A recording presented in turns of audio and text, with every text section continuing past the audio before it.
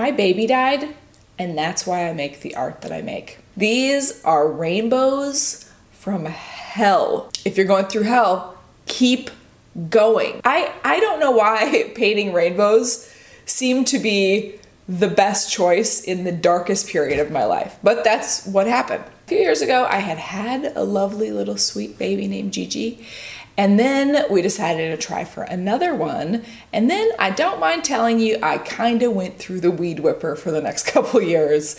We had a full-term stillbirth, our little baby Esther, and then I did the scariest possible thing and tried again and had 4 miscarriages.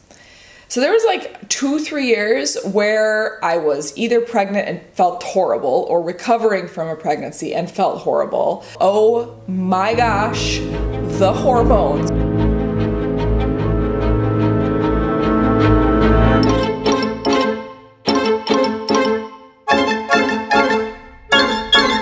It was redonkulous, my friends. It was horrible. And the thing that kept me tethered was painting watercolor hexagons. It was like I needed this repetitive, brightly colored, almost obsessive compulsive work because it would drop me into a creative flow state that would give me a little bit of break. And watercolor just what represented the easiest entry. It required the smallest amount of setup, the smallest amount of cleanup, so I could just start painting my watercolors and just be okay for it like a second.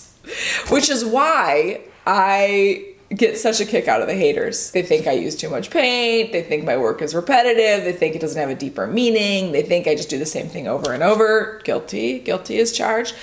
And I just think, you don't know nothing about nothing, like at all. As they say in the South, bless your little heart.